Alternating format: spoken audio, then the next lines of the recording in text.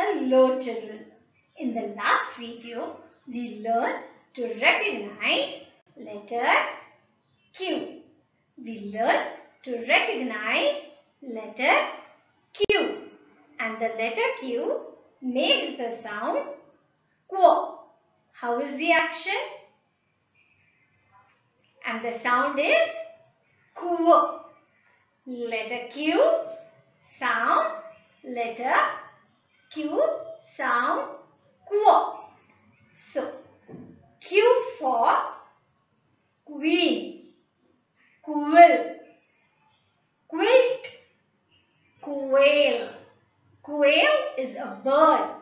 Children, letter Q, queen, quill, quilt, quail, quiet,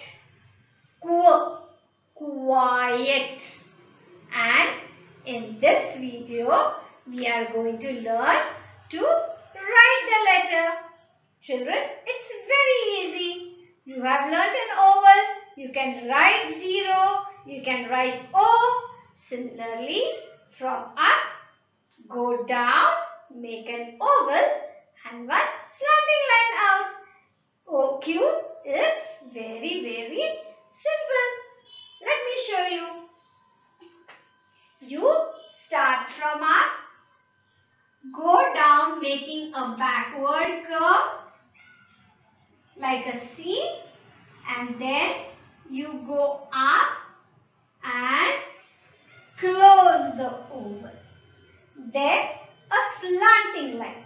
Remember children, it has to be a slanting line. We are not going to do a standing line. No standing line here. It has to be a slanting line which goes from inside out. See this. From inside out. This is letter Q. And while writing Q, which other letters did we form? Watch the fun. We first make a C. We convert the C into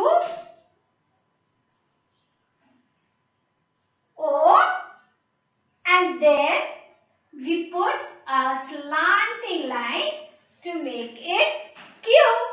So children, you can always show it as a magic. See, once I start writing, I can write 3 letters at a time. And how do we do it? From up, make a backward curve, go down. See, go up and close the oval, O, and when you make a slanting line from inside out, it becomes letter Q. Isn't that fun?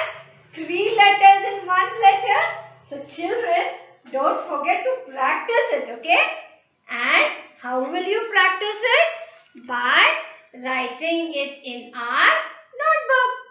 And what do we do when we write in our notebook? We say aloud what we write. Alright children? Start from up. Make a backward curve and go down. Then go up again. Close the oval. Slanting line from inside out is letter Q. Write it in alternate squares. Say aloud when you write it. And keep your books neat and clean. Never write inside the margin. This red line is the margin.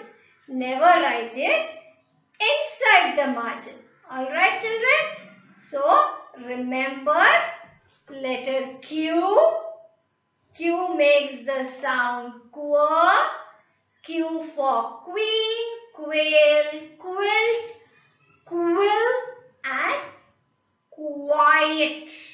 Alright? And practice writing in your notebook. I'll see you in our next video.